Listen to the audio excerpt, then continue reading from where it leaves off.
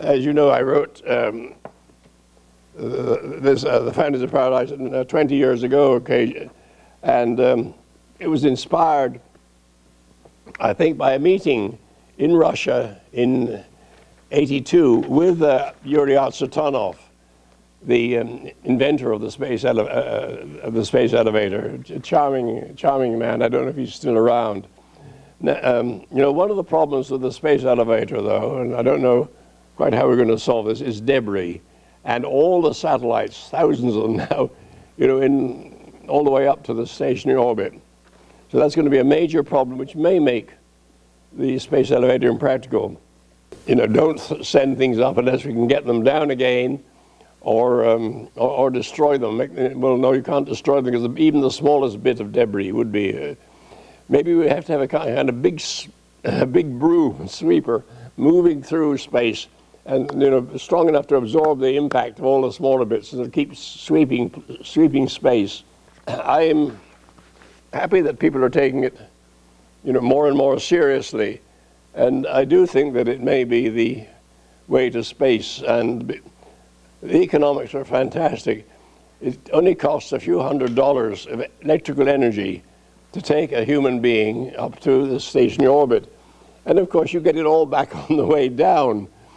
So I've been saying for years that one day the chief cost of space tourism will be for catering and in-flight movies.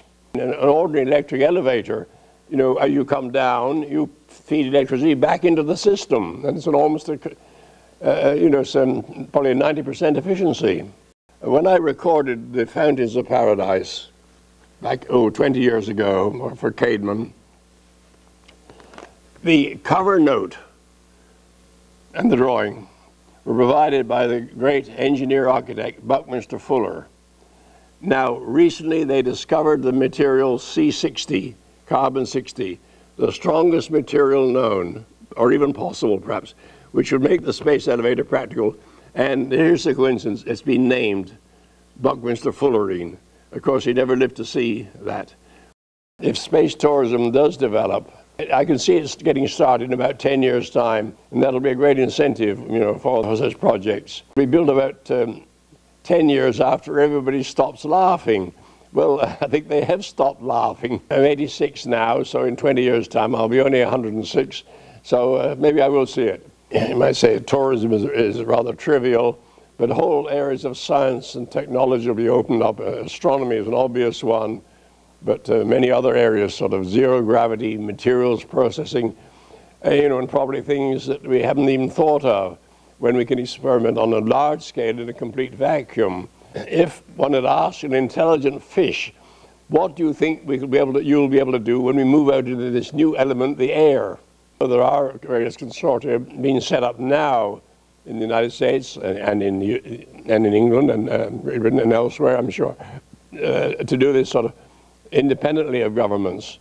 The sort of thing that happened in a way, I guess, in civil aviation. The laying of the first transatlantic telegraph cable, that was the sort of Victorian equivalent, you know, of the conquest of space. In fact, it was a kind of conquest of space when the telegraph cable started you know, to link the whole world. And I'm now quite convinced that Mars is infested with life. And the Mars orbiter photographs show huge areas of vegetation. I don't think there's any doubt anymore on that. Cold fusion, or whatever it is. It's not cold, it's not fusion. It may be tepid fission or something. But there's something going on there. I mean, when Pons and Fleischmann announced, you know, a decade ago that they detected low-energy nuclear reactions, or whatever, everybody laughs them out of court. But now a number of reputable groups have succeeded in generating small amounts of energy, which are not easy to account for. So I think there is something there. Now, it may be merely a laboratory curiosity, or it may be the beginning of a new industry, in fact, of a new age. Oh, incidentally, I've just been informed of something which has pleased me very much, going back to 1951, that Dr. von Braun used my book, The Exploration of Space, to convince President Kennedy that it was possible to go to the moon. So I feel rather proud of that. I only recently discovered it. I mean, there are some things that are probably best done, you know, by private industry, and then it may then become big and have to be taken over, or at least controlled, regulated, you know. Broadcasting is a good example, you know. That was mostly, you know, hams, and then, of course, the FCC had to be invented, and that's a good example. There are two spots in the Earth's gravitational field where the space elevator would be more stable, and one of them does happen to be, you know, quite near Sri Lanka. But there are pretty good arguments for putting it at sea, particularly if anything goes wrong with the bits that fall down in the ocean. If any one country, for example, got a space elevator, and all the others would be clients and have to, you know, go there. So there has to be some international agreements established, and the sooner the better. I would like to see the space elevators all around the Earth.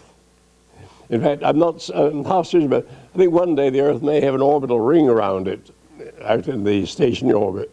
Not enough people know what's going on in space. That may be true. We do take it for granted. I mean, we're using space right now for the communication satellite. And it might be a very good idea to have a little task force looking around all the professions and saying these people would be helped by a space elevator, you know. And I mean, the medical profession is an obvious one. All sorts, and I'm sure all sorts of things could be done in space. I mentioned the analogy, you know, no intelligent fish could have imagined fire. And the best advice I've ever heard that applies to everything is don't panic.